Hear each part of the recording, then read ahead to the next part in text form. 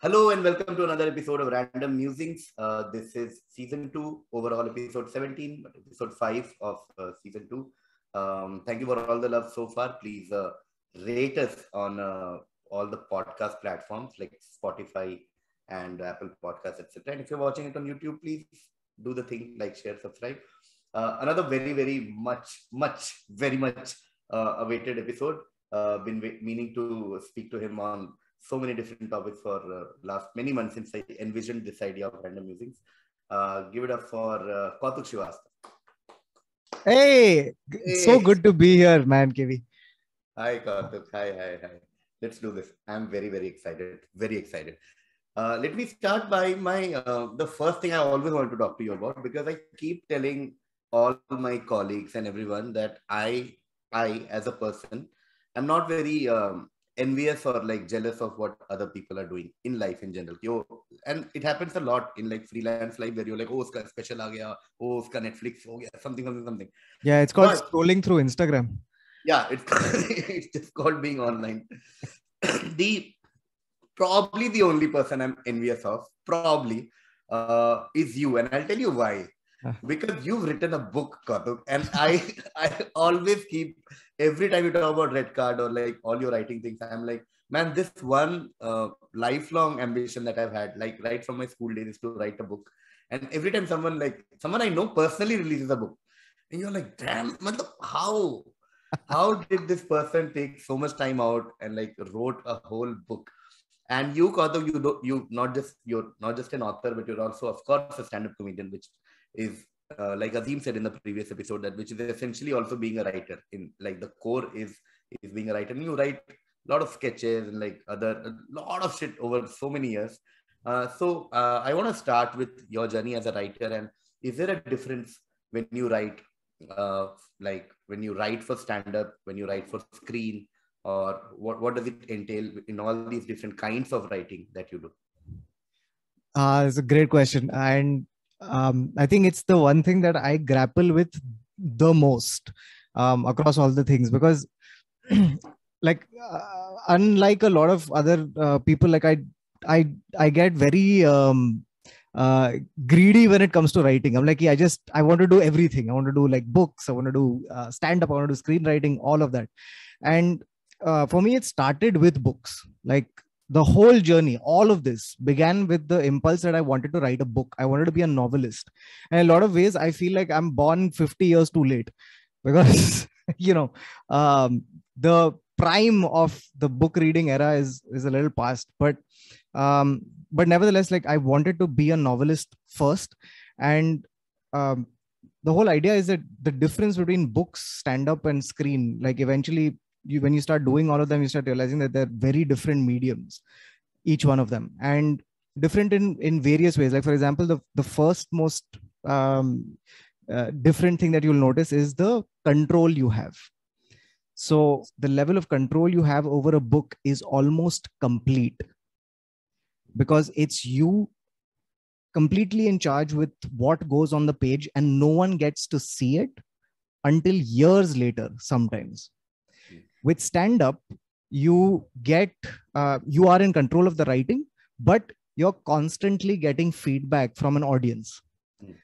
And without that feedback, you don't even know whether you've written stand-up, because it could just be poetry and you don't know it. So you need the audience to be almost a collaborator with you on that journey. When it comes to screenwriting, it's completely different, because it's almost the most collaborative thing that you could do. It is a team sport. You are one part of a much larger team, and you need the whole team to function before your writing gets the sort of like it comes into being. So in that sense, it's the most different. Again, the other thing that about it is the fact that the modes you get into when you're writing these things. When you're writing a book, it's you have a sincerity towards the story. You have a respect for characters. You have a respect for meaning, right? When you're writing stand-up, it's the exact opposite. You have no respect for anything, right? You have, like, you're being the most irreverent, the most flippant, almost nothing has meaning. And when it comes to screenwriting, you are beholden to somebody else's vision. So in all of these different forms, like it's a lot of different things that you have to different modes of thinking that you have to access. And a lot of times, like, those wires get crossed for me. So it's a, you spend a lot of time kind of just being like, okay, this is not a screenwriting job, it's a stand-up piece, let's write it like that. It's not a stand-up piece, it's a book, let's write it like that. So it's a varied thing, and I think, like, it exercises a bunch of different parts of me which I really enjoy, and I would never give any of them up. Wow. One one of the things you said is the kind of control that you have when you're writing a novel or a book. Yeah. I am more curious as someone who has thought about it and have done nothing about it. But one of the things that a lot of people feel a challenge of writing a book is to find the right publisher and find the right platform to, for the reach of the book. And a lot of people complain that at some point during the book writing process, you start getting feedback from these publishers who are like, oh, this won't fly, this doesn't have enough hooks. Did you face any of this, or like?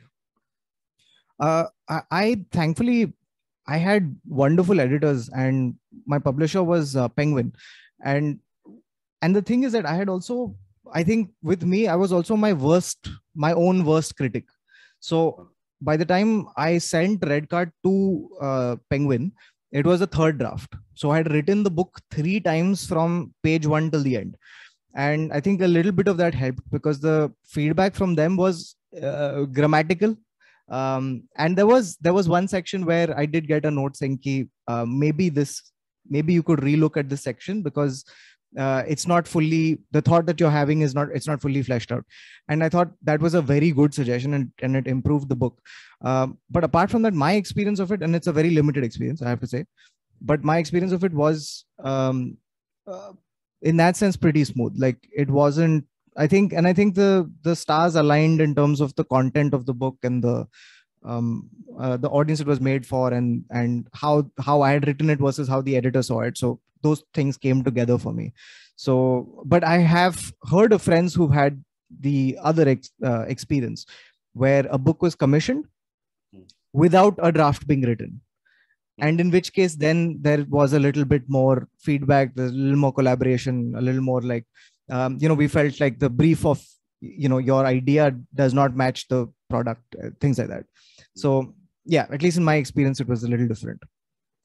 So I'll ask this for myself, but I'll make it sound like I'm asking on behalf of all the audience members.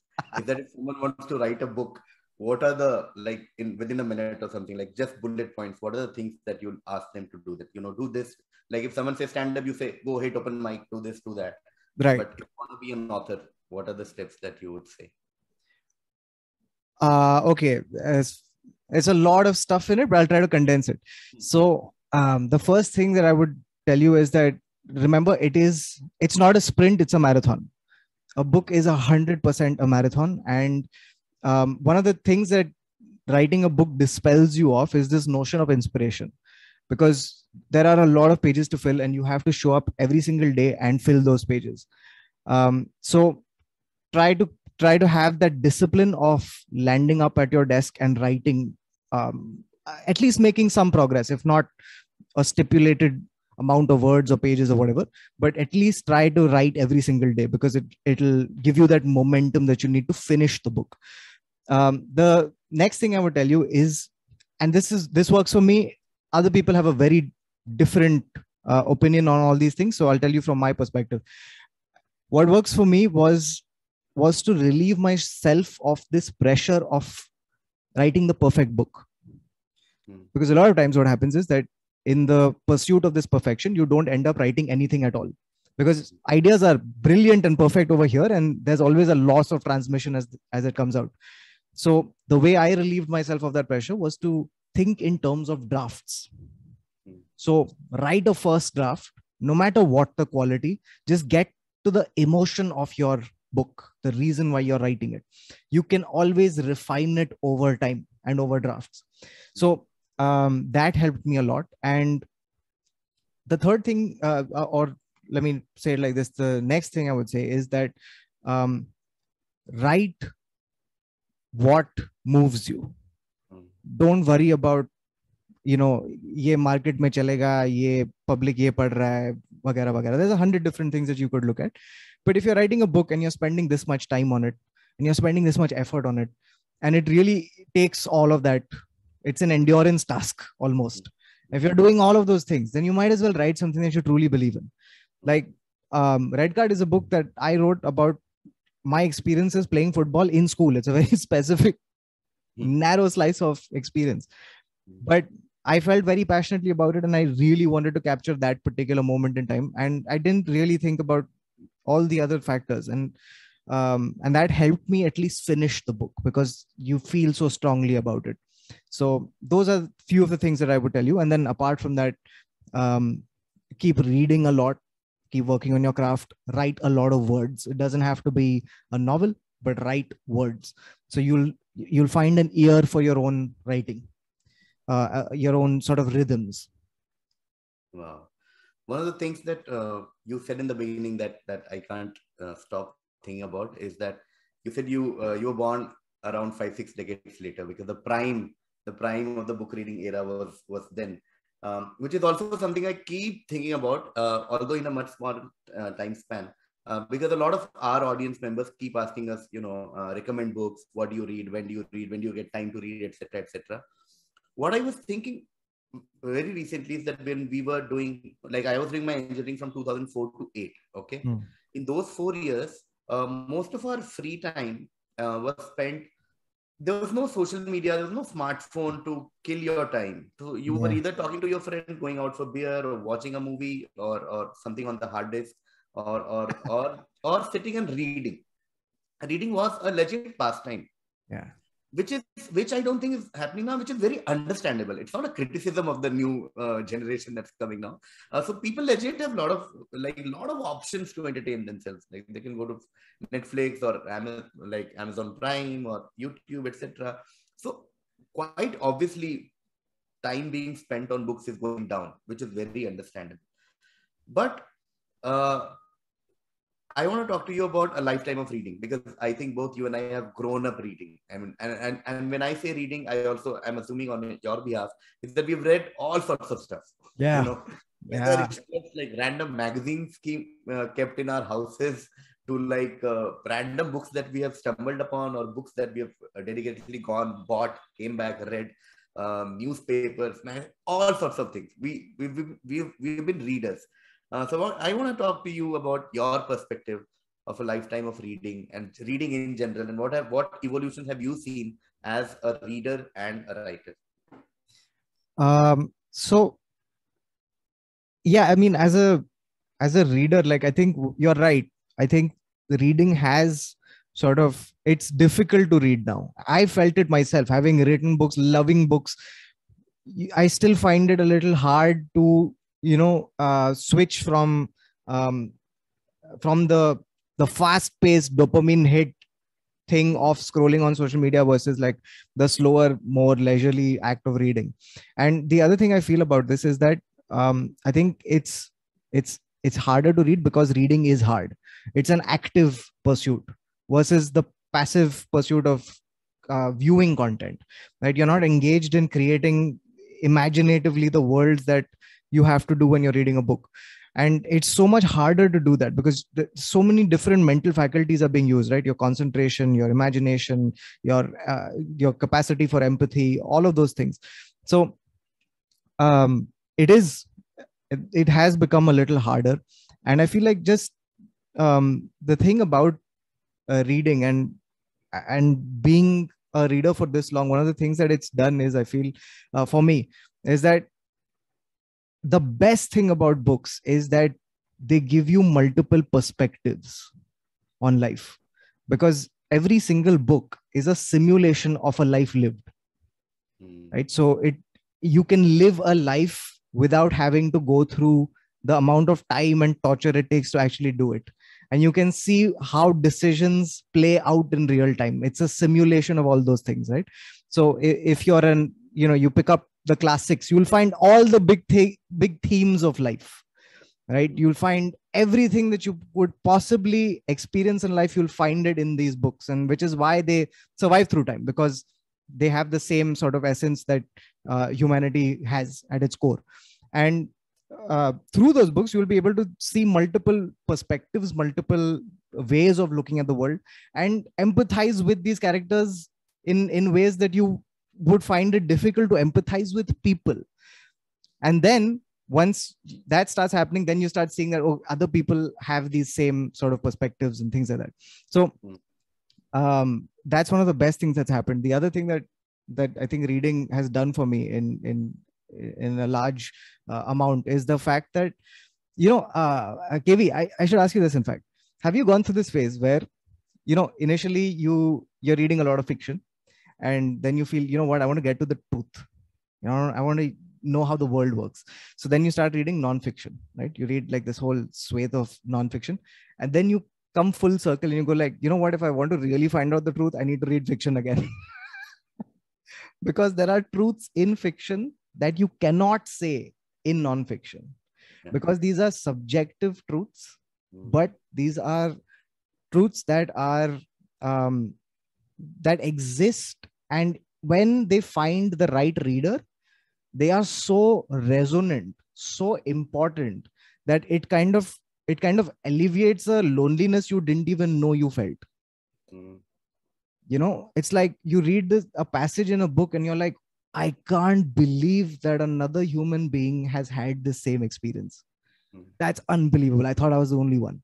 And this is true for all art, but it's happened the most times with books for me.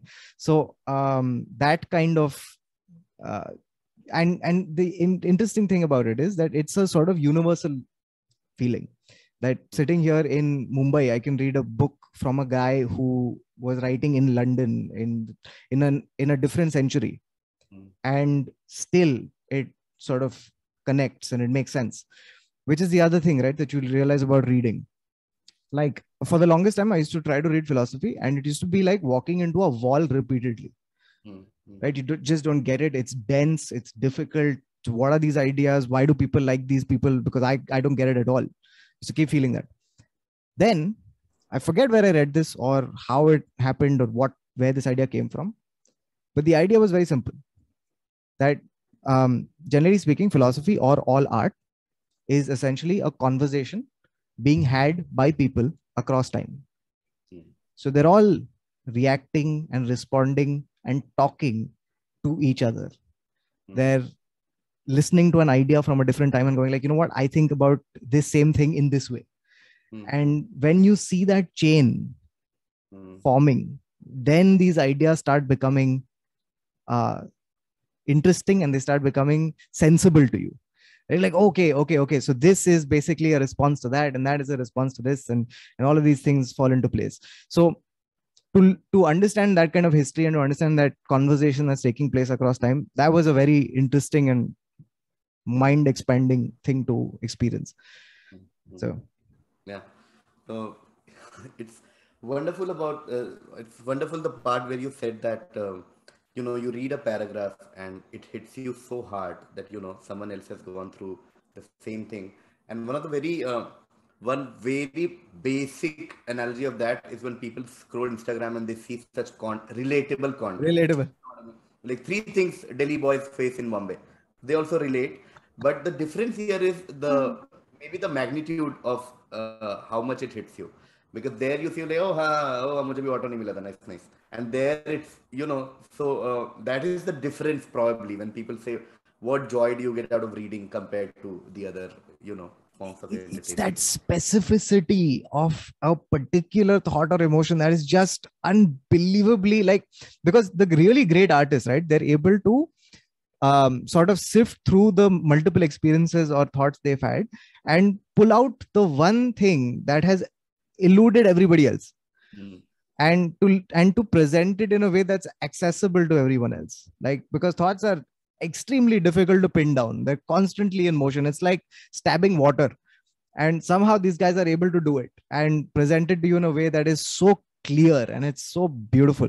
That's one of the true joys. Oh man, But Kautuk, we've talked about writing, reading, and I know you said people like if you want to be a writer, you should write a lot. You should write every day. But you're a bad texter, right? Which is also writing in some shape and form. And I'll tell you my perspective. In this department of communication, I can do video calls. Okay, I Yeah. can meet you in person. Yeah. I can maybe off sometime text you. I dread phone calls. I'm very like, oh, phone are a shit. How do we avoid this phone? Like, what can we just like? I found voice note to be the nice optimum. This thing where there is emotion, there's less effort, and conversation be okay, and there's no phone calls. I can reply till whenever. So I want to now talk to you about texting and what do you think? How are you with texting? Like, Man, I think Gavi, you have actually solved a lot of my issues. I think I'm going to switch to voice notes. It didn't occur to me that that's a beautiful mid ground, because for me, I feel texting is the biggest problem for me personally. Like, I'm a very poor texter. Like, um, uh, unless it's like a work related thing, and like I'm in the middle of it or whatever it is, then I'm fine. But a lot of times, what happens to me is, um I don't know if this happens to a lot of people or if it happens to you, but sometimes when I have to respond to a text, I have to be in the right mindset. Does that make sense?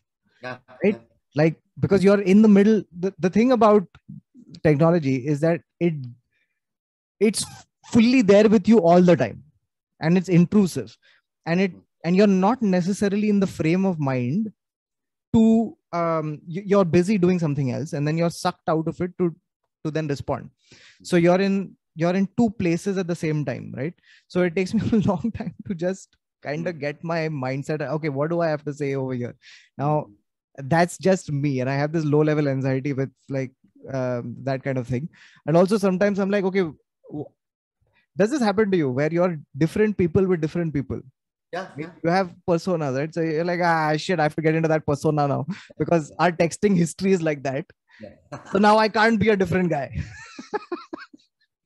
so so then it takes a bit of time. And the other thing about it is that I sometimes genuinely forget. So I get very absorbed in things, a little clumsy and forgetful in that sense. So what happens is that I'll see the message, right? It pops up on my notification screen.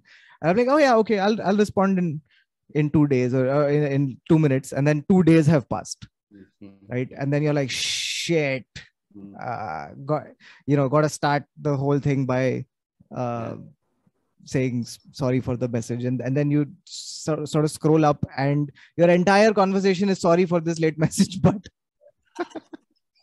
so I find that a little bit of a, something, Gavi. I think I would have preferred to be born 50 years before, or maybe even 100 years before, because then that would mean no text messages, only letters. Yeah, Right? yeah. Love letters, because it took weeks for anything to happen, which is the optimum amount of time, if you ask me. I don't like this. It's too fucking fast for me. I think I'm old. That's the baseline of it. Oh, but yeah, I completely relate to you that you have to go into a certain mindset to reply Yeah. to people, and it's also based on so many factors. Like, what is that equation? What is the equation with that person? What is the context of that conversation? Like, if it's your school friend just randomly telling like, "हाँ भैया आता हो बताता हूँ," but if Yeah. it's like a work thing which is going on, we have to be like, "Oh yes, Yes. wait, this can't be." So, Dude. And the more uh, connections people make, right, the more this tends to happen. Ki you have to your genuinely different selves are being exhibited to different situations, people, etc., right? And it's difficult to like, when you meet a person in person, you can see this is another thing, by the way, of texting, which is that because it's just a text, right, a lot of the non-verbal stuff gets lost, which yeah, is a lot of where the communication happens. Like, writing, you would imagine that writing and texting is the same thing, but it's very different, because with writing there is way more time, yeah, and you are not trying to communicate yourself to anybody. Right? Like, but with a text, it's like, I have to tell you that, a lot of texts, they seem very formal, but I don't mean it that way. Yeah. Because if you heard me say it, you'd be like, okay, yeah, he's being nice about that. But it sounds very fucking, okay, I do this a lot. I leave the last full stop from my message off. Because it feels like if I put the full stop, then I come across as very like formal, and this conversation is not between friends, it's between colleagues, and I don't want to come off like that, so I leave that last full stop off. I find it very jarring when someone leaves the full stop in, because it's like, you ask them, hey, can you come here, and someone says, I can't, full stop. Yeah. And I'm like, shit, did I offend you? I'm sorry. So yeah, this is what people say now when they one version of this, I can't, period.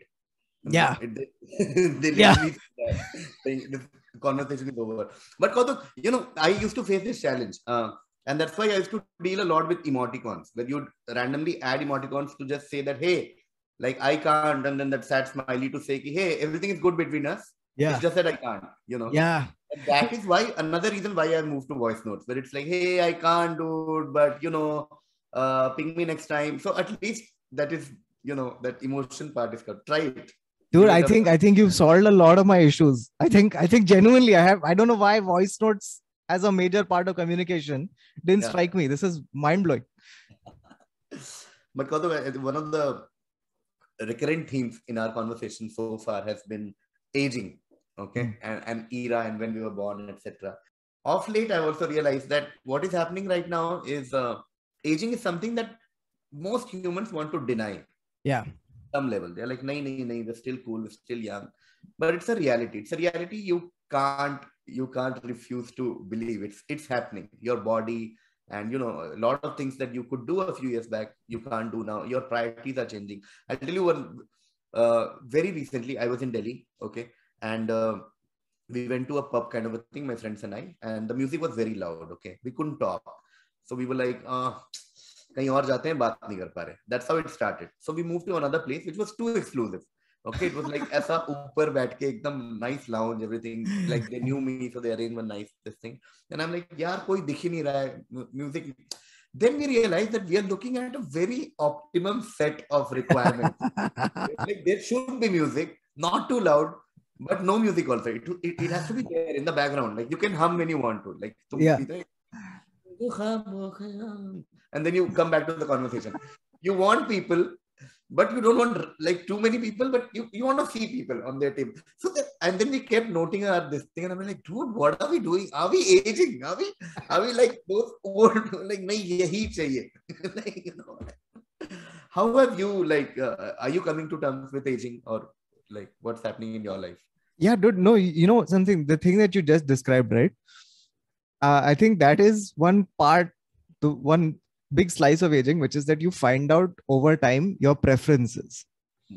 And you kind of also, like, I think the best way to find them out is to be that person when you're younger who goes and does all the various versions of these things, right? And then you realize, okay, I really like this, I really don't like this, I really like this, I really don't like this. And then you find out your preferences. For me, I don't think I'm fully, like, I think the pandemic was a very odd period of time, because I felt like those 2 years I aged and a lot of things changed for me. Like I got married right 2 weeks before the pandemic. I moved out of the house 2 weeks before the pandemic. I started living on my own, all of those things, along with wife, obviously, and all of those things happened. And then the pandemic also happens, which was, the end of the world as it was advertised at the time. It was the scariest particular period of time. And because you're stuck at home, it feels like time is frozen. But then 2 years later, I started looking at myself in the mirror, and the entire undercarriage of my beard is white. Right? You realize that you went from 28 to 30. You, like, things happen, right? And I think also people generally, once you reach that 3-decade mark, I think there is a definite like acknowledgement that until then, I feel like you feel like the time is infinite, eternity is real, all of that is going to happen, right? At 30, you kind of start assessing, you've experienced a chunk of life, and now you're like, okay, um there's like a finite amount of time left for you to be in your prime, to do your best stuff. And that acknowledgement happens, you get a little existential. And also the other thing that happens with aging is the fact that, yeah, like you said, like you have to there is a process of accepting it, which is what is called aging gracefully, right? You have to, like I was talking to Thakur the other day, Varun Thakur, and I was telling him ki, when I was in college, all the slang used to get downloaded automatically into my brain. Like I was like a new model of a phone, and they just gave you the updates, and it used to update the phone in the night while you slept, and then it had all the things. Now I feel like, that model where they like you have to manually go and download the update. And pretty soon they're just not going to make the updates for me. Like that's what I feel like I don't get all the lingo immediately. Like I have to Google it. That's the first sign that you're heading to a thing. But I think like the other things about it is that I think I've gotten better at things. I'll give you like one of the simplest examples. Like I think that because you have a better understanding of yourself, and that you've done a bunch of stuff and they've not worked out, so you have a better understanding of how to do those things and how to manage your expectations doing those things. So for example, writing for me got easier because I knew that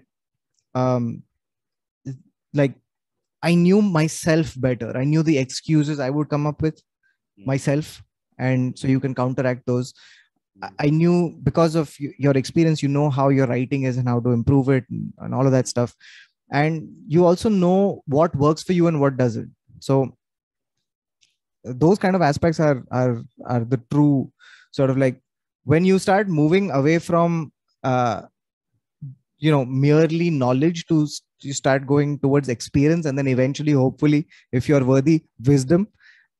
That's the true joy of like the each day going by. Dude, also KV, has that experience happened to you where each year goes by faster? Yeah. And right? especially like you said, because of pandemic, I don't know what's happening. I don't know where, how, which year, what. Dude, fully like that 2020, 2021, it's a blur. It's a blur. I just can't tell you. It feels like I was simultaneously frozen in time, and I skipped those years. Yeah. Odd. Very recently, there was 20 years of Dil Chahta Hai, and I could not believe. I just couldn't. I'm like, no, this cannot be happening. KV, can I tell you something? So the other day I was dancing. We were at a party, okay, and DJ is playing songs. We are dancing, and he plays Koi Kahe. Okay, so I'm dancing to Koi Kahe. कहता रहे कि it's a song about like coming of age and like हम लोगों की ठोकर में है ये जमाना, right? And I was like, dude, I'm no longer zamana, I am ठोकर. Like that's where you're at. Like it's done. That song is old. You are old. It's just surprising. Yeah. But Kautuk, are you enjoying this slower pace of life with age? Is it happening with you, or where you sometimes you've accepted that this is how life is? It's much slower, and I'll try and explain this to the audience. When we say fast or slow, okay, it's sometimes literal also. But when you're young, especially in your teens and 20s, things happen. I'm assuming you're one of those people whoever is watching this or listening to it, is that you're doing things.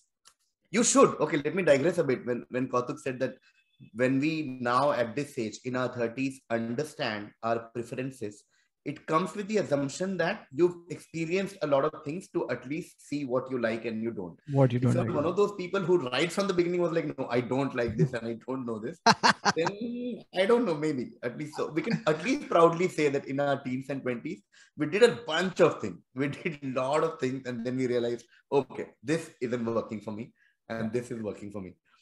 So, which basically means when you're doing a lot of things, your life has a lot of pace. You're doing this, you're doing that, you're doing. But in your 30s, like Kautuk said, you're sort of like, okay, I'm gonna do this. I'm gonna do it well. I'm gonna do it slower.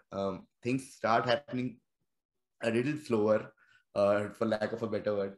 Kautuk, would you mind shedding light, prakash dalte hain, about like slower pace of life? Have you noticed it? Is it happening with you?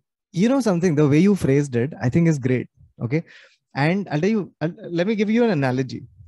So I started going back to the gym, and I'll tell you the contrast, and it's very relevant to this conversation. So earlier, when I used to go to the gym, my obsession was, how do I get results quickly?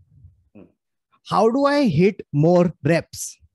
Okay. I want to do like 20 reps, 30 reps of the thing. I want to do it quickly. Over time, I've realized that when you go to the gym, you have to do fewer reps, but do them really well. Concentrate the fuck out of them.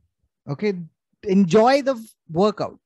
And the other thing was, I don't care about getting to fitness immediately. I wanted to be slow, but I wanted to be long lasting. Right? You start realizing those things. The value of, I'm a big believer that you need to experience everything slowly, because that's where experience is. I'll give you an example. Like every time I travel, I try to make it a point to walk in places. When you walk in a new place, you will be amazed by how much sensory bombardment you get, right? You are actually seeing the place. You're constantly emotionally also agile, because you're like, what's next? What's next? When you're in a car, it passes you by because it's that fast. You barely register anything, no matter how different the place is, no matter how strange, unique, etc. It's just going to pass you by, and it's not, your experience is just going to be that of sitting in the car. That's what speed feels like. You miss the nuance that is where the beauty and richness of the thing is, right? It's the same thing about like food, for example, that you can only taste food when you eat it slowly. You can only digest a thing when you do it slowly, right? So experience is the same way. So I feel like, and which is one of the other things, that anytime I'm in something or invested in something, I try to take it as slow as possible. Do less reps, but do them well, essentially. And yeah, that sort of like foresight of being like, okay, I want to do this for longer. I like this, so let me not rush it. Why would you rush it? What a terrible thing that is. Like you like a thing and you're tearing through it. No, if you like a thing, do the opposite. Just take it so slow. Just enjoy every little part of it. And I think that's true for events and things, but it's also true for life in general. That I think that life by itself, without you doing anything, by the way, like a pair of earphones that you place in your pocket, it will get tangled up, and it does speed up by itself, just by responsibilities and passage of time. Which is why it's even more imperative that you take time out to slow it down. And I think like I learned this lesson because of like just like for example, KV, like I'm sure you've had this experience too, right? As a creative person, like you eventually reach a point where you feel like your well has gone dry. That well of creativity, the place where you're drawing your ideas from, it's gone dry. And the only way to replenish it is to slow everything down, right? Is to like take a moment away from the breakneck speed of your schedule and your life and your commitments and everything, and be like, look, I need to experience things again, to kind of find a stable ground. Because otherwise life just feels like you're in a room where there's an earthquake taking place all the time. So I think like it's it's necessary for you to also process things. Mm-hmm. You know, a lot of people, like a lot of times I've had this experience, people have this experience where um, a lot of things happen and then you're like, fuck, where did all this time go? Right? Oh, the time was the same. You took it like everybody else, 1 second at a time. It's just that you didn't process it. So when you process all these things, then you suddenly realize that you have more memories, you have more experiences, you have a more like a depth of experience is better than a breadth of experience, in my opinion, at least. But you touched this creative part in the middle, Kautuk, which is a challenge that a lot of freelancers, so to speak, face, because you're like in the space, regardless of it being slow or fast, you do need to take a pause and wonder, like, who are you? What are we doing? What are we? Like you said, when you reach, especially with age at 30, you're like, okay, I now have a limited amount of time. All your heroes are now younger than you. As a football fan, Kautuk, only you will understand if this like relate to it the most is when we were in school and it was the age of Michael Owen and all. You're like Michael Owen and Gerrard and like yeah, and then and now when I look at Salah and like everyone and you're like okay, you know what I mean? You're like, oh shit. Because when you're a kid, at some point, regardless of who you are, where you are, 1% of your brain at least tells you that you can be that person. Yes. You can be Tendulkar when you grow up. You can, you know, there's something there. Yes. But now you're like, no, there's no way you can be Tendulkar when you grow up. Oh. But anyway, back to the point, Kautuk. So you were saying, you know, living with the space and especially as a creative person, one challenge, and this is a conversation that happens with amongst a lot of us offline, and I want to bring it to this episode, is where you keep asking, are you being authentic to who you are, especially as an artist? Because in the beginning, you said that one of the pressures of writing is that kya chal raha hai, kya nahi chal raha hai, main kya karu? Should I do what I love doing, or should I do what market mein chal raha hai or audience loves? And we have the privilege, actually, we are one of those rare jobs where we can actually afford to do what we want to do, unlike almost every salaried job in the world. So do you face this issue? Do you constantly voluntarily take a pause and you're like, am I being authentic or am I being true to myself? I to feel like I live in that pause. I think like I think I've spent more time answering that question than doing other work. Because I think, I mean, by the way, this completely depends on the type of person you are, the type of work you want to do, etc., etc. Like it's not a thing everyone you know is concerned about or cares about or not, and not even necessarily does it matter to a lot of people, and neither should it. It's a thing that is your personal makeup, and at least my understanding of it so far has been that there is the mantra of our age is be yourself. That's the thing that people tell you quite often. What they don't tell you is how. And what does that mean? Right? So now my feeling is that there are two things, right? There's one, be yourself, and then the other is create yourself. So, or like there's find yourself and create yourself, right? Because people assume that there is a better self of you to find, which is inside. And if you just cut out the bullshit, then you'll reach, like it's the statue inside the marble, right? The person that you are inside. I don't think so. I don't know, because you dig deep and you might find a worse person. Yeah. So you might as well do the opposite, which is create yourself. And now what that is obviously going to be subject to your particular desires and ambitions. But I feel like my life has always been about, like, I don't think I'm innately good at anything. Not a single thing am I innately good at. And I say this with full confidence because just like a week back, I saw a video called How to Walk Properly, and I realized I was doing that wrong. Yeah. No. I agree.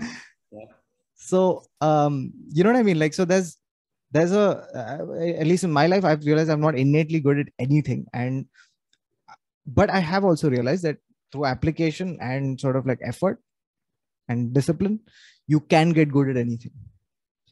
And sort of like, so for me, the authenticity becomes expressing that, like, my preferences, but and also the particular vision I had and the effort I put to reach that point, or that, or try to get as close to it as possible.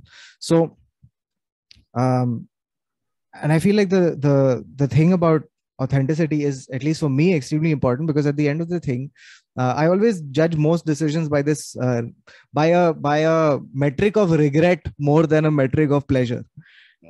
You know, like at the end of my time, would I look back and regret it? And I'm like, if I do, then I'm not fucking doing it. So, and I think that's the only way I get to find out what my authentic, or like sort of like what my preference is in a matter. I don't have very many strong preferences, but for the few I do, I try to stick as close to them as possible, because I again, it ties in with that idea that time is finite, and you got to put time into the things that you want to do, truly, like that move you, and you feel that if you do them, they'll fulfill you in some way. It could be, fulfillment doesn't have to just be that emotional fulfillment. It could be all sorts of different versions of it, social, emotional, all sorts of different things. So, and what I mean by that is that this is not just contained to work. If being with your friends and family is the thing that is at the core of your being, screw everything else and do that. You don't have to be in any Forbes under whatever, Forbes under 30, whatever the fuck that is. Like, being true to yourself is to question a lot of the assumptions that society comes with, and saying which ones apply to me, which ones are redundant, which ones are extraneous, all of that stuff. And only realizing that most of these things are made up. Most of these things, people believe in them, which is why they exist, but that doesn't mean that they are physical laws of nature. So if you feel otherwise, express that sentiment, because you'd be surprised how many other people feel the same way. And that comes back to art, where we were talking about the thing that the great artists are able to express that one particular thought, and it's so resonant with so many people because everyone feels it, but no one quite is able to articulate it in that way. One of the points that hit me hard in the middle is when you said when you're trying to create yourself, one thing that you need is the discipline and the hard work behind it. And this is something that I've grappled with a lot in life, as a student, as a professional, and now as an artist or whatever, is the thing between talent and hard work. Because I, like, personally, I believe I've never worked hard for anything. And if I do have to pick one regret, it might be this key. Right from like IT entrance to at job, and somehow things have happened. Things have always happened. I feel I lack discipline. Like when you said that, sitting and writing, I don't know. I've never done that. And ideally we should. The point is, you understand that I should do it. So there's no, like, it's not that you're anti this, saying, no, this doesn't work. Work out every day, you will be a fitter, healthier person. You know that, but you're not doing it. Every aspect of life. So there is always this thing about talent versus hard work, and I believe that you need some sort of a combination to sort of achieve things in life or whatever. But now I want to know your opinion about talent versus hard work, or like inspiration versus discipline.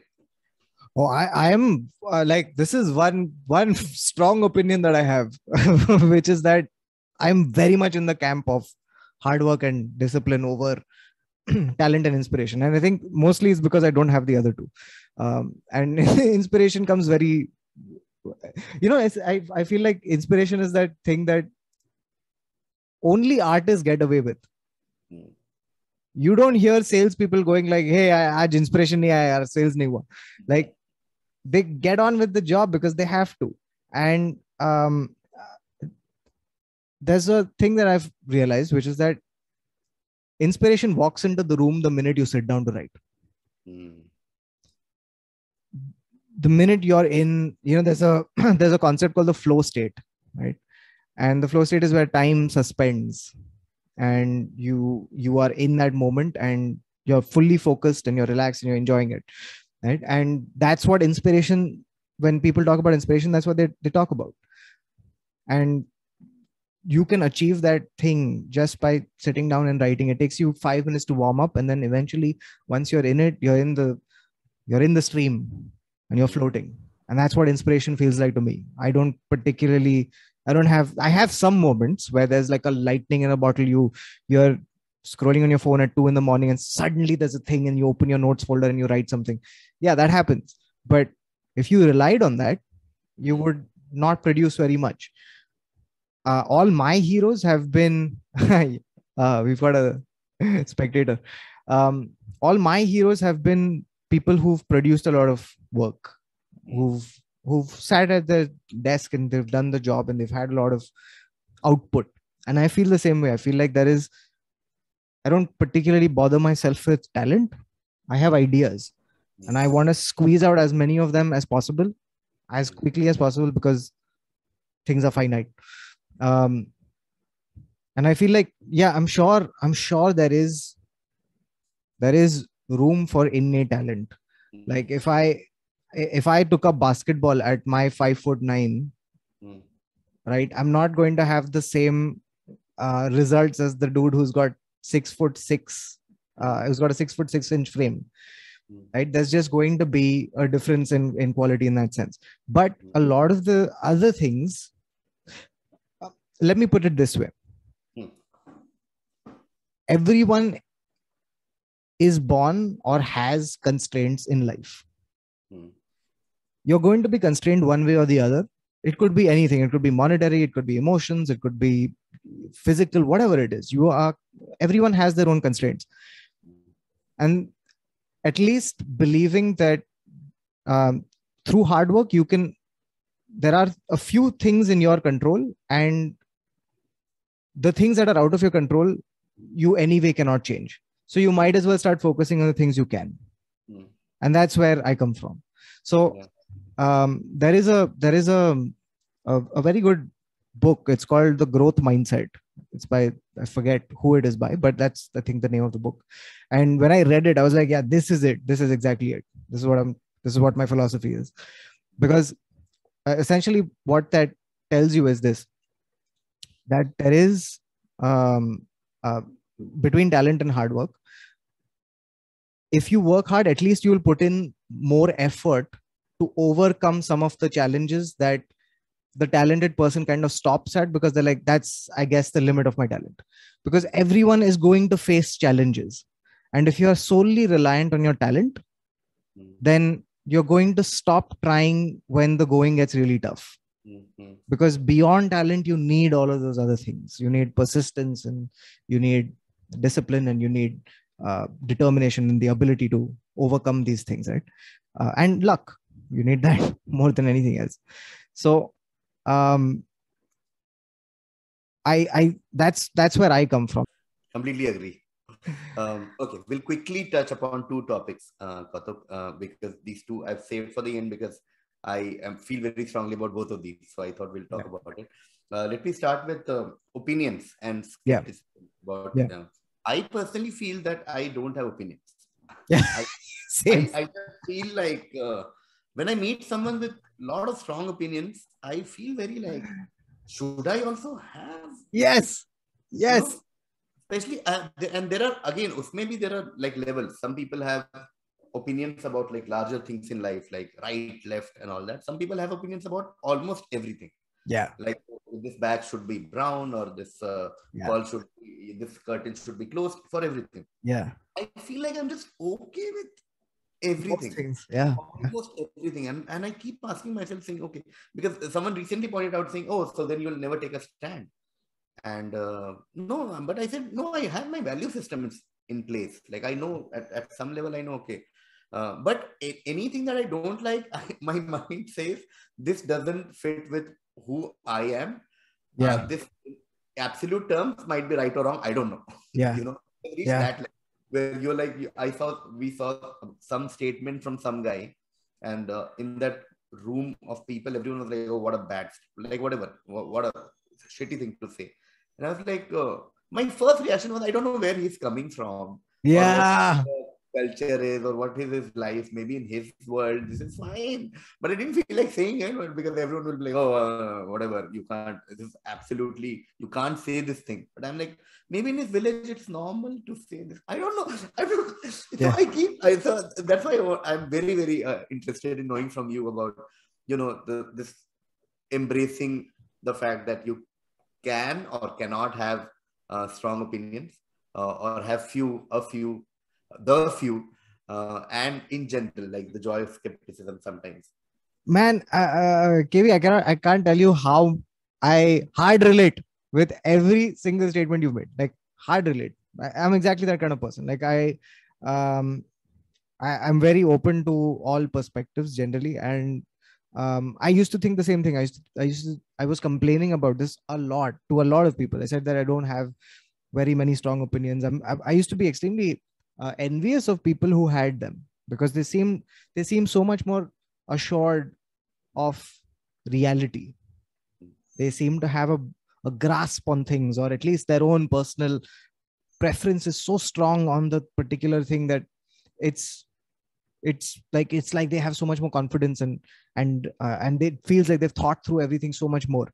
And I used to think that shit, I don't have that. Like I wish I had that. I wish I could also display such a strong emotion for that thing. But every time I thought of a thing, I used to always also start, I used to be at the center of the circle rather than at one of the corners of a square, where you can see, like, you start seeing the whole perspective rather than the one side of it, right? And uh that's what used to happen to me. And for the longest time I used to feel like, oh shit, what is this? And then funnily enough, I read a book. Okay, it's a book called How to Live, the biography of Michel de Montaigne. Okay. And Michel de Montaigne, for those of you who may not have met this person in literature, he is the author of a book called Essays, and he wrote this in the 1500s and 1500s, 1600s. And he was a skeptic. Okay, skepticism came from, like all great models of philosophy, from Greece. And there was a guy called Pyrrho, who was the father of this particular branch of skepticism. And what was interesting about this was that, there's a very famous line by Socrates. Okay, the line is that all I know is that I know nothing. And the skeptics took it one further. They said, all I know is that I know nothing, and I'm not even sure about that. So I was reading this book, and I was reading about how Michel de Montaigne was writing all of these things. And he had, so the interesting thing about the essays is that he wrote them at different points in his life about the same topic. So he wrote one bit about it. Say, for example, the topic is love. So he's written his thoughts about it when he was 37.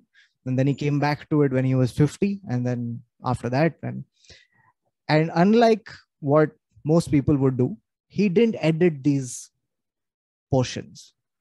He left them in. So when you read this book, you meet different Montaignes and you see different perspectives on the same topic. And that's what it feels like to me, that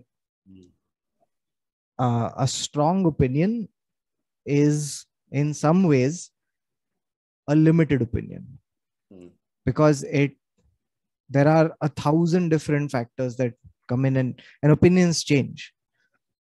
And you will not, it's amazing how much we have the capacity to contradict ourselves, and we don't realize it, right? People call it hypocrisy, but I just call it having different perspectives at different times. There's that line by Walt Whitman, where he says that I contradict myself. Yes, I do, because I contain multitudes. I'm butchering that phrase, but essentially the sentiment is what I resonate with. I don't have. There are some things I have very strong opinions on, and they're obviously born out of experience.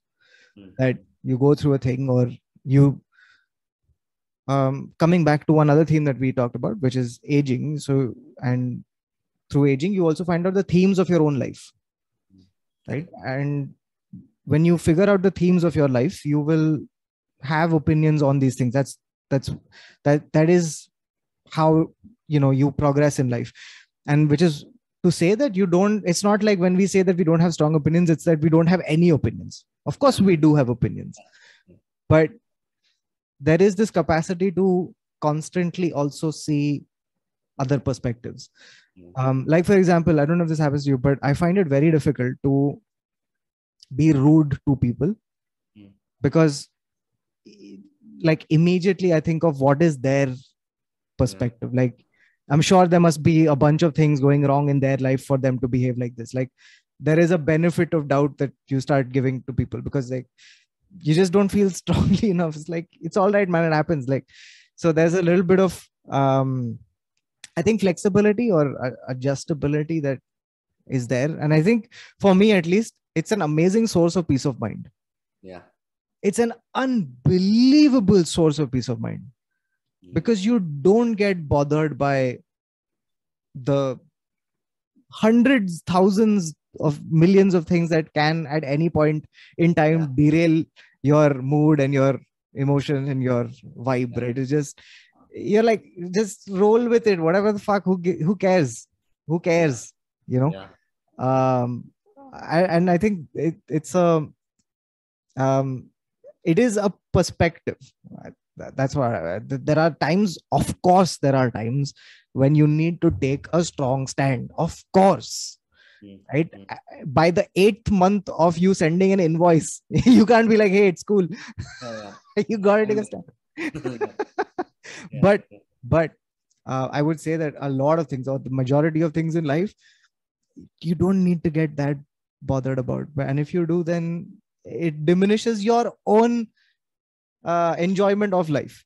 So you and the truth always exists in between two very different points of view, and it's always going to be somewhere along a continuum. So you might as well embrace that and not try to have that tug of war where you're trying to pull it onto your side. It's all right. It's always going to be nebulous. So true. I'll just take that small example that you gave in the middle about the peace of mind thing, and I think that has helped so much.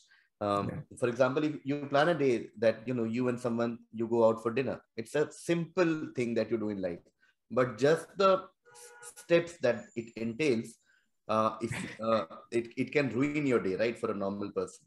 But the person that we are talking about, and I remember every time I've gone out, ठीक है, traffic है, कोई बात नहीं, गाने सुन लेते हैं. You reach and like, waiting है, कोई बात नहीं, चाय पी लेते हैं बाहर, और नहीं, call निपटा जाते हैं. Then you enter and like, food is okay, like stuff. So very rarely something happened that ruins the day for me. When I come back, I'm like, man, what the hell? What is it? Oh, kaisa butter chicken hai yaar? It never happens. And you're like, okay, maybe this is giving me a lot of peace in life. I fully agree with that. Like most times, even if I'm in traffic or whatever, it's annoying a little bit for sure. But there's always like 100 other things that you can do with your time, even in that moment. I fully agree with you. Like I think the other thing about us is maybe that we have lower expectations of everything.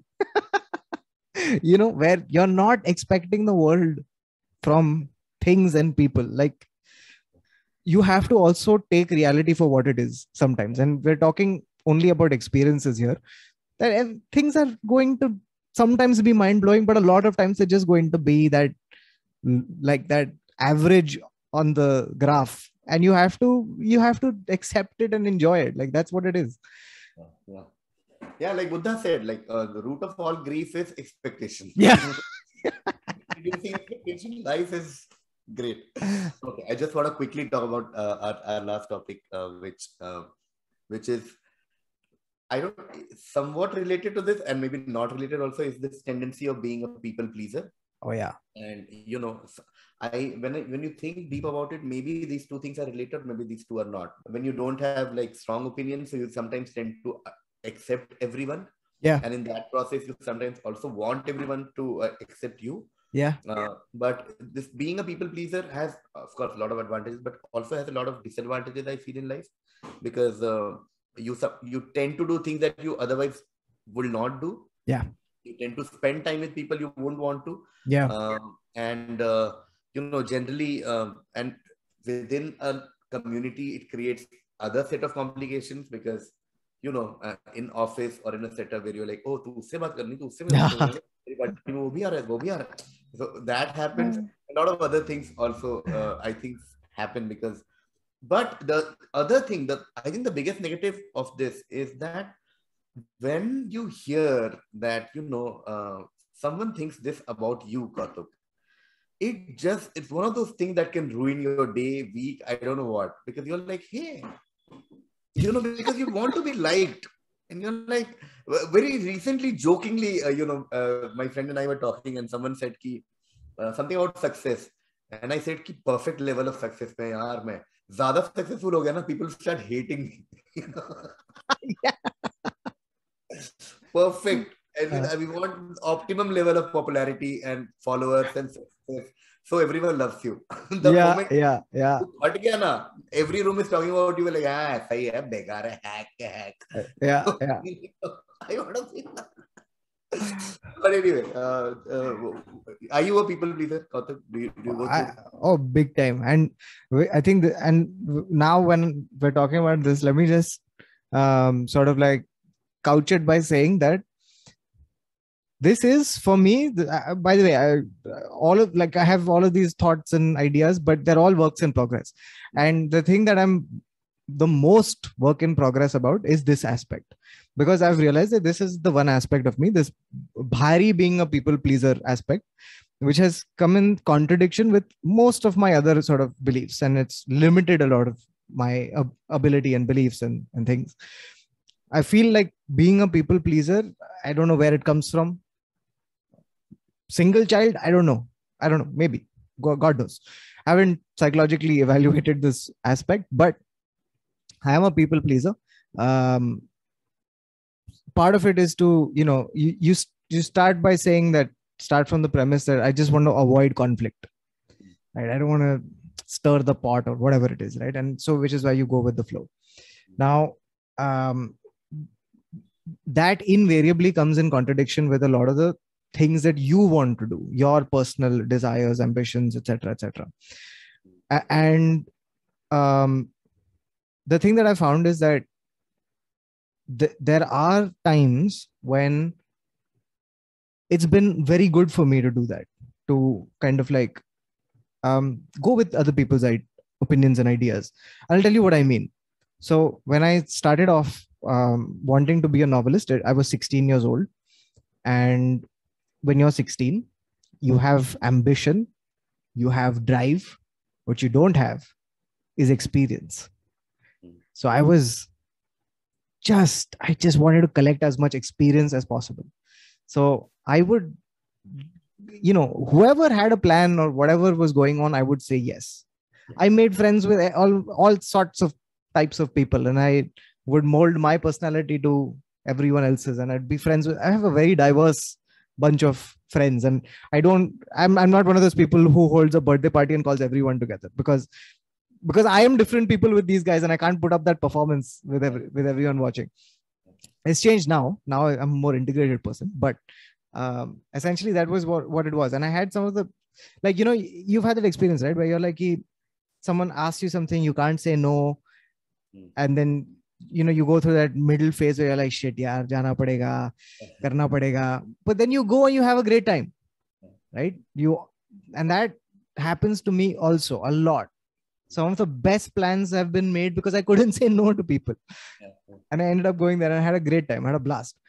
So in that aspect, it's phenomenal. I don't know how to parse that stuff from the other stuff, which is that there is an optimum level. And I think this is, again, it's true for like balance, right? That thing that of not being an extreme in any sort of way. There is that balance, which is that you have to be somewhere in the middle, right?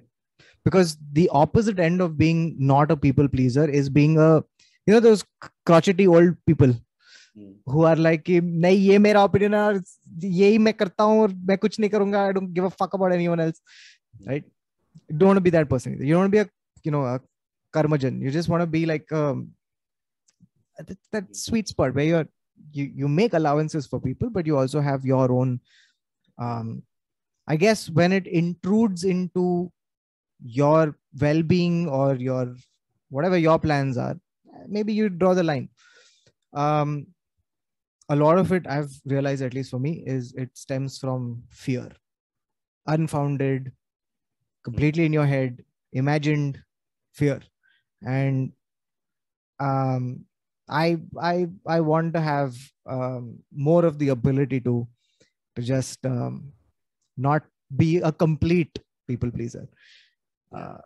Be in that sweet spot. Yeah. Cool. We can keep talking about it because I had a few things to say, like about confrontation. I totally relate with you that I think it also comes from the fact that we just want to avoid conflict and confrontation and just conversation. Just like, ठीक है यार मैं झेल लूंगा यार ये. Yeah. Yes. You're right. Just. Yeah. Because like the opposite of that is there's always one person in the building society who, no matter what the agenda of the meeting is, they're going to pick a fight, right? Yeah. Like they want confrontation and they thrive in that sort of space. Like, and unfortunately, I don't know how to deal with it. But over time, I've realized that confrontation isn't the problem. The perspective on the confrontation is that, like, as long as you're coming to the confrontation, because what tends to happen, and what I mean by this, let me just sort of one layer, I'll just go deeper. What tends to happen with the confrontation is that you tend to take it personally. Especially if you're a person like me, you take every confrontation personally. That's not true, because a lot of confrontation is not personal in nature. It's circumstantial. And if you can address the circumstance without addressing the person, I think it's the best way to confront anybody. And I think learning that it's improved me a little bit, but there's still a long ways to go. So. Cool. Thank you, Kautuk. I mean, as expected, intense, extensive. So now we'll move to some fun part, which is the rapid fire section, where I ask you 10 questions and you answer, and we go back to those answers in case you feel like expanding or saying more about any answer. Okay. The only rule is that you can't think. Okay. Yeah, because then, something like, favorite book. The answer will change every 5 minutes. Yeah. Whatever comes to your mind. Yeah. Okay, cool. Yeah. Okay, rapid fire with Kautuk Srivastava. Question number 1.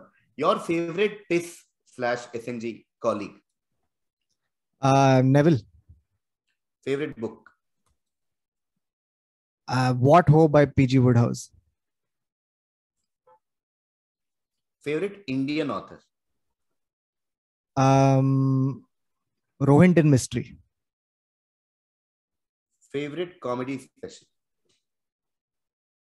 I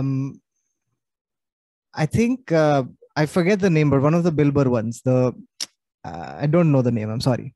It's the one where he's wearing the full sleeve shirt. Yeah. Is it Paper Tiger? No, the one before. No. It was one of the early ones. I forget the name. Okay. So let's go with your favorite Indian comedy special. Favorite Indian comedy special. I think Biswa Mast Aadmi. Okay. One unpopular opinion that you have in life. Unpopular opinion. I think I don't know if this is popular or not, but unpopular or not. But I think memes are going to be art. Wow. Okay. One app that you recommend to people. One app/website that you recommend to people. App/website. The one app that, okay, it's a recent one. I really like Wordle. It's a version of Wordle, but it's 4 Wordles at the same time. Okay. Wordle, nice. Okay. Favorite Indian stand-up comedian? Karan? One thing, your favorite thing about being a freelancer? Favorite thing about being a freelancer? Liberty. Favorite movie? Jurassic Park. Favorite TV show/web series? Very mainstream, but Breaking Bad. Oh, yes. Okay, cool. We'll just go through all your answer if you feel like you think like you need a few seconds, 30 seconds time to explain. Your favorite is SNG colleague, you went with Neville. Yeah. Okay. Let me know, whenever you want. Yeah. I mean, so okay. Let me talk about this one. It'll be interesting because so I'll tell you what happens. So the reason, so the thing about favorite is colleague is I think I am the, whatever is the, in chemistry, you have these elements that bond with all the other elements, right? Like they're those, I forget what they're called. They're the things that can bond with everything. I'm one of those characters, and I've bond with all the other members more than I think they bond with each other. And at different times, I'm working with different TIS members on different projects. So if you ask me this question at a different time, it'll be a different answer. Like, for example, KV, you and I and Varun, we were doing that, the prank show that we did. Yeah. Oh God, yeah. That was one of the best fucking things we've done, and very few people have seen it. And I think the experience of it was phenomenal. Yeah. So, and if you had asked me the question, then I would have said Varun. When Adar and I were touring with Jokes Without Borders, if you had asked me who's your, and when we went to Russia, if you'd asked me who's your favorite TIS member, I'd said Adar. And right now, Neville and I are touring with our show and spending a lot of time with him on the phone. So Neville Chayat is. Your favorite book, you said PG Woodhouse book. Are you one of those PG Woodhouse fan? Yeah. I'm a super fan. Like I've read all the books, read all the memoirs, read all everything, and memoirs. Sorry, memoirs. Published author. So so PG Woodhouse, the reason I bring him up, and I bring him up every single time ad nauseum, because he was the reason I became a writer. I read this particular book when I was 16, and I was like, this is what I want to do in life. I want to write a funny book, and it's led me down all these garden paths. So he's always been like the, you go out into the world and you do a bunch of stuff, and then you come back home, and that's sort of like the home ground for writing for me is PG Woodhouse. So yeah. Your favorite Indian author, you said Rohinton Mistry. Yeah. Okay. But who are your favorite other Indian authors? Like, do you read a lot of Indian authors in general? I do read Indian authors, but I don't read as much, I will confess, as I'd like. Manu Joseph is another person I really enjoy. I really like his novels. And there's like, I find like, a lot of Indian authors, like they people make fun of the fact that they're very popular and those kind of things. But like, I think like it's all of it is great as long as people are reading books. It's fucking amazing. Yeah. So yeah. I was recently talking about Chetan Bhagat with someone, and I said, all said and done, I'll give it to him that it's because of him that a lot of Indians started. A lot of us. Yes. It's the ecosystem thing, right?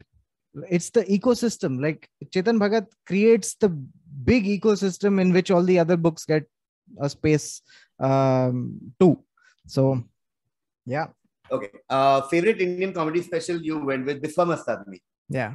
Why? What do you like? Like, if you just have to say something about Biswamastadmi. It's it's got this quality of being very freewheeling and sort of like uh irreverent, which I really enjoy. Like, it's, you know, that there's craft involved. Of course there's craft involved, and there's uh the technique and all of that stuff, but it's also very like fun and like energetic, and I thoroughly enjoy that. Your unpopular opinion is memes will one day be considered art. You Yeah. want to spend 30 seconds talking about this unpopular opinion?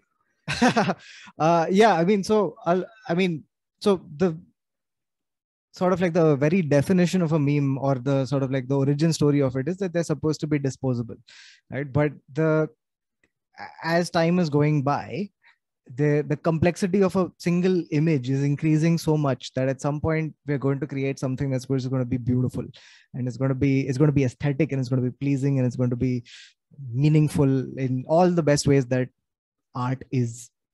So, and also one other thing about it is that my definition of art is that it's a contraction of articulation.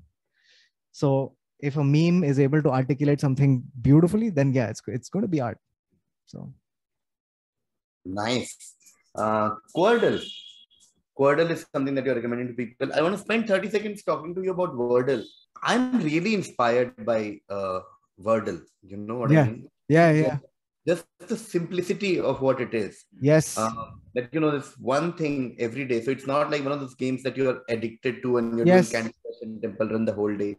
And the shareability factor is so simple that you just click and you share. Yes. And the simplicity, and it just amazes me of this thing. And it's still there. Like, it's still relevant. It's still relevant. We are still doing it every day for like last few months. I'm very, like, personally very impressed with Wordle. Yeah. And it also ties into that idea of slowness, that you're going to only get one. Yeah. One a day. Now you wait. So one a day, but and with no like time limit. Like, take your time. Take your time. There's so many days that I just saw, and then I keep it aside. Saying, I'll come back to it later. Yeah. Which is beautiful.